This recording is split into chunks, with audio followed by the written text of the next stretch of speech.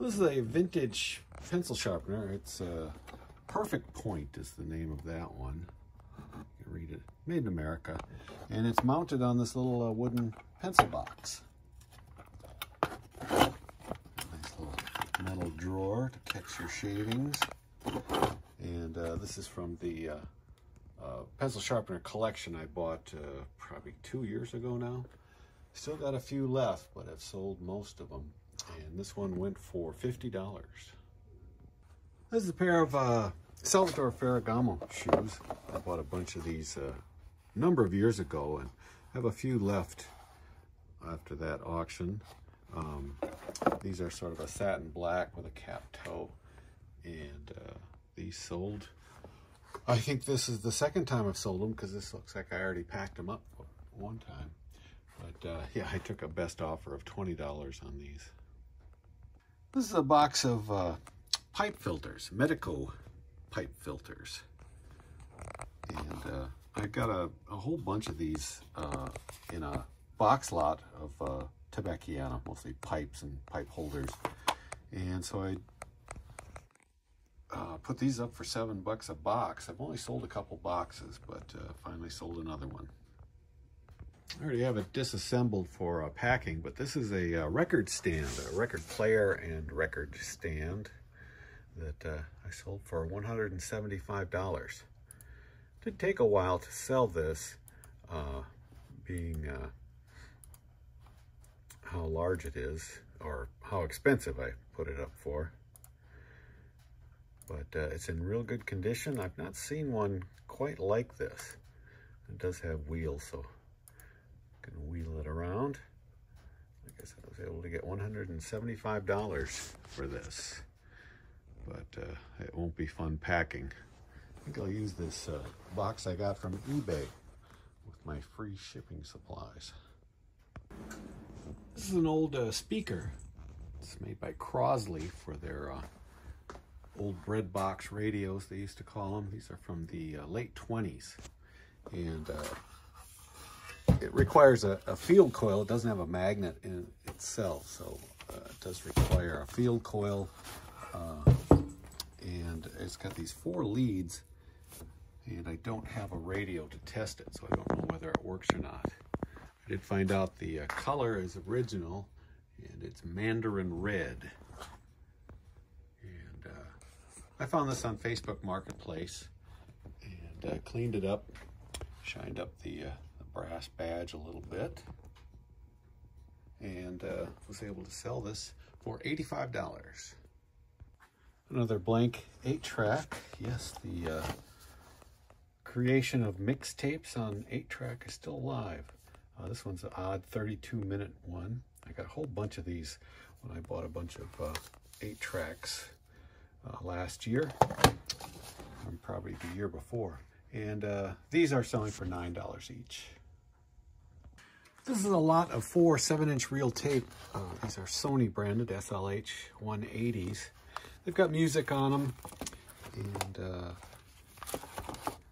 the boxes show a little bit of wear, but I was able to sell these for $40. Another wireless doorbell sold. That first one I'd only had for a couple of months. This one I've had for a few years. It's a Hampton Bay, and this one sold for $12. This is a Coleman metal cooler, steel belted they usually refer to these as. This one's been up for sale for quite some time. It's real clean, nothing wrong with it. I guess I priced it pretty high, but it did finally sell for my asking price of $95. Oh, this weird contraption came out of a Lowry organ somebody had put up on Facebook Marketplace for free. And I knew it had one of these tremolo units. These were actually made by CBS. And it consists of this styrofoam drum with baffles in it. And the idea is that you plug this speaker into your guitar amp, and then apply power to the motor, and it will spin this, giving a tremolo effect.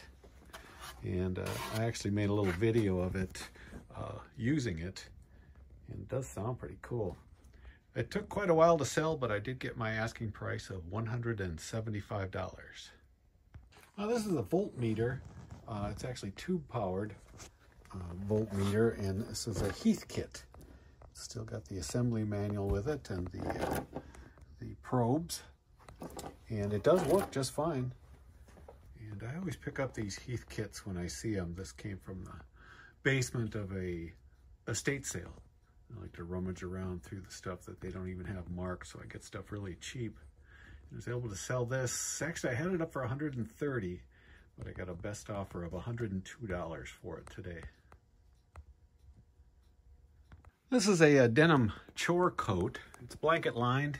It's got some nice shiny buttons on it.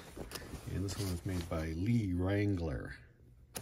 And although I tried for a lot more, I finally did get a best offer of $55 for this.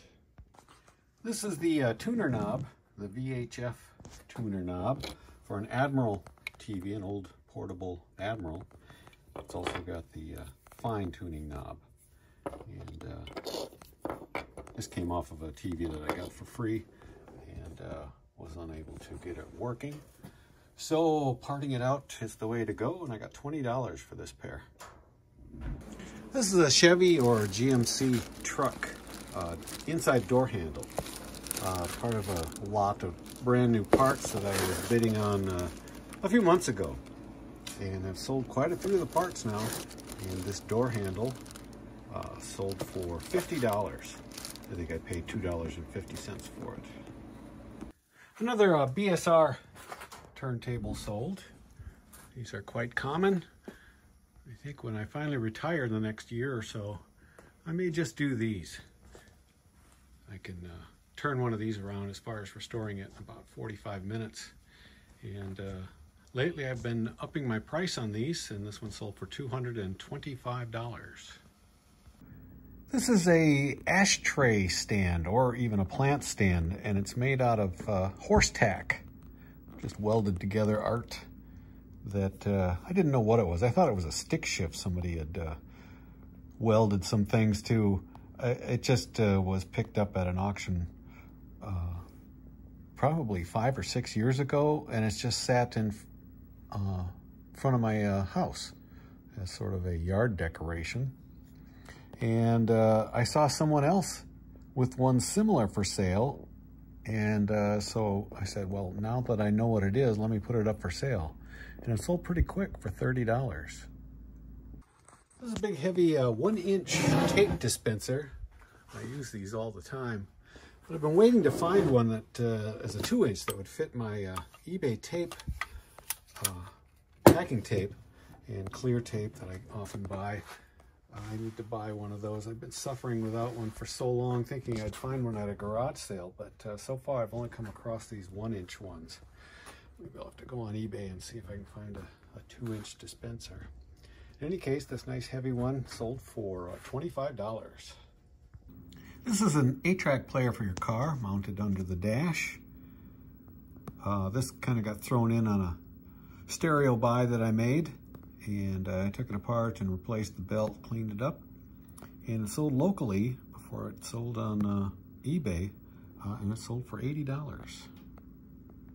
Well, this is a pair of tweeters, little 3.5-inch speakers out of a RCA console that I picked up. Let's see, I got this for $20. I mostly wanted it for the turntable, which I've already started to service. But these speakers will often sell. This is from the 1960s. It was sort of a hybrid. It had both a tube preamp and a solid-state power amp. But it's got the electrolytic capacitor for the crossover. I'll probably need to replace that, but that'll be up to the buyer, who paid $25 for these. This is a vintage 1960s Schwinn Varsity. A bicycle I picked up at an auction a number of years ago. Had thought about maybe doing some restoration work on it. It does ride and shift just fine the way it is. And finally, cleaning out the garage this summer, I put it up for sale on Facebook Marketplace. And It is -15 out right now, and somebody bought it on Facebook Marketplace, paid me via Venmo, and I got $100 for it. Another lot of pre-recorded reel-to-reel tapes. This is, again, Maxell, a little different model, a little older, I believe.